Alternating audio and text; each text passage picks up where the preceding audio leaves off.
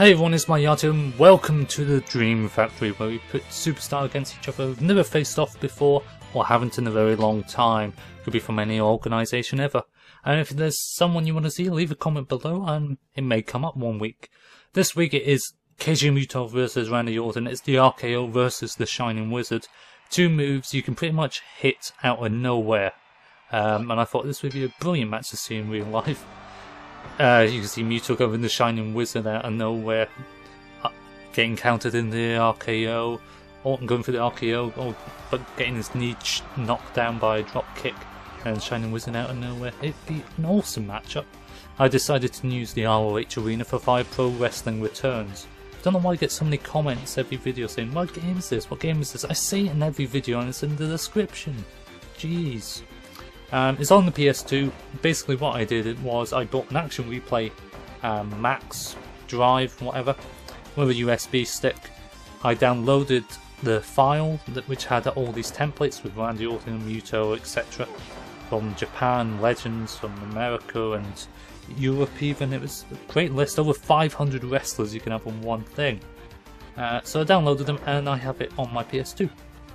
I also have a lot of Japanese wrestling games I'm buying, and eventually I'll be showing you guys that. I may even show it on a live stream. I know I have the worst internet in the world, but I can at least do standard definition live streams. I think I could pull off 360p. If not, you'll get 240p. It's not terrible, but I mean it's better than reading a newspaper. I mean, who does that nowadays? Meh.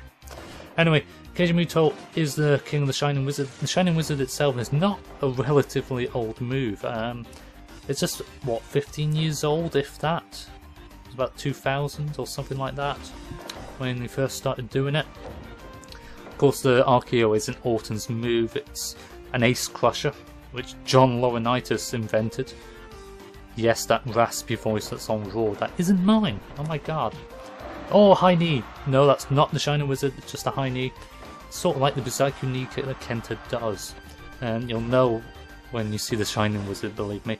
It's been in the SmackDown games for years, but it's the wrong variation.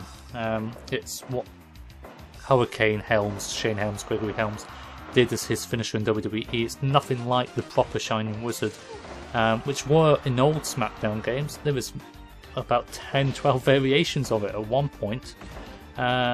Because they had one way that was standing, there was a double team variation, you had at least 3 on the ground, 3 running versions, and it was a great move, but it hasn't been in the game, and I keep asking this, if there's one move that has to be in the game next year, THQ, it has to be the Shining Wizard. More variations of it, it would make a great move, especially in the corner position. That'd be perfect to combo with, like, the punt. I mean, they have more moves in the corner, because right now you only have the punt, the spear, and the sweet chin music. You could have the Shining Wizard in that corner position. Of course, you would need the Starship Pain in that corner position. You could have the Vader Bomb in that position. I mean, the Splash, that's kind of like a banzai drop, but it's Swagger Bomb sort of thing. They could have that in that corner position. Obviously, they'd have to be nearer the corner for that move. They couldn't be the opposite end of the ring if you want to do it, the Swagger Bomb, honestly. Oh, Dragon Screw Leg Whip, famous trademark of Keiji Mutoh. I think he was going to go for the Power Elbow, but unfortunately that wasn't enough. Why am I doing this commentary? Oh no, he's going for the handspring back elbow with no one there. Orton dodged that a bit too early. I mean, if you want ring psychology, you have to do it at the last second, honestly. Headlock takeover. Orton was the king of, like, the chin lock for years. He would hold onto a chin lock for literally 2-3 minutes. Wouldn't let go. Just honing his craft. He doesn't really do it nowadays. But he's had some great matches in the past. Iron Man match with John Cena. I know. Yes, any John Cena match is surprisingly bad. Not all. Oh, victory roll through. Oh, not even a 1 count. Got to do more damage. Oh, the headlock takedown, holding on to the holder when. Again. It's me doing a 5:45 in the morning. I'm stupid. Backdrop, no, bulldog counter. Brilliant counter by Orton. That's kind of like a trademark to Mutoh as well. He likes to do the bulldog after handspring elbow. Dragging him across so he doesn't get near the ropes. Only a 1 count. You should definitely pick up Fire Pro if you can. In America it's fairly easy to get, in Europe it's a pain in the arse. Copies can sell to nearly 100 quid on eBay for PAL version, so best of luck trying that. Oh, doing the stomps. Trademark of Orton as well. It's surprising how realistic a 2D animation of Orton looks like. Big back body drop. And a kick, it's not the punt. Well, I think they may have been called the punt for this variation because they didn't have the proper move in the game.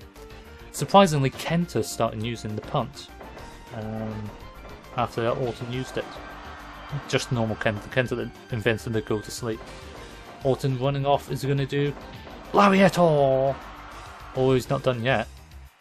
Lariato! What the hell is he? Kenta Kobashi? No. 2 can fall. Come on, American superstars can't do, especially WWE, a lariat unless it's JBL or Batista when he was younger. Unless you're Stan Hansen, you just don't do a lariat as a finisher. Oh, throwing to ringside. Oh, that's cheeky taunting at him. Come on, he's the Wizard Master. Oh, big elbow. Big drop kick. Oh, beautiful, and they're both down. Come on, Mutoh. Come on. Mutoh. They have a 20 count to get out. That's the drop kick to the knee. But you can combo into the Shining Wizard in real life. That's normally how he does it. Or when they're about to get up, he would perform it out of nowhere. There is an Enzigiri version of it. An Enzi Shining Wizard. When you hit them in the back, you do it. It's kind of like a reverse Shining Wizard. Quite a good move. Suplex. Oh, good suplex. In Japan, that is just called a regular brainbuster. Oh, going for an arm breaker. Step over armbar. Cross arm breaker. Dragon screw one more time. Screwing up the leg. Oh, he's feeling it. Going for the pin. Classic. 1. Jeez, Orton, you don't want to do some psychology. Come on, 2 count. 2 count. Big backdrop driver. Oh, good. Going for the cross arm breaker again. No, he's not going to give up though. It's not Alberto Del Rio. Dropkick to the knee once more. He's screwing up that leg. A figure 4 may do it. Big bulldog. There we go. That's what you want. No, come on, come on. Oh, I tried to go for the knee once too often, I think. But he's still got control of it. Holding him down, dragging him in the corner. The AI likes to do that a lot in 5 Pro. Dragging him right into the middle of the ring. Oh, punch, punch, punch, punch. Punch. 5 punches, picking him up. Going in the back. Oh, punching the back of the head. Submission move. Just barbaric, isn't it? And again on the head. Oh, he's taunting. He could call the end right now. Go! Punch again. That's just going to piss him off. RKO! RKO out of nowhere. RKO out of nowhere. It's over. No, again! RKO out of nowhere. Keiji Mutoh no sold the first one. Can he kick out of the second one? Come on, Keiji. 1, 2. Oh, 3 count 4. The RKO Master, the Apex Predator, the Legend Killer. Took out another legend with the RKO. Yes, it's called the RKO even in Fire Pro. How cool is that? Alright guys, leave a comment, leave a like, and who do you want to see next?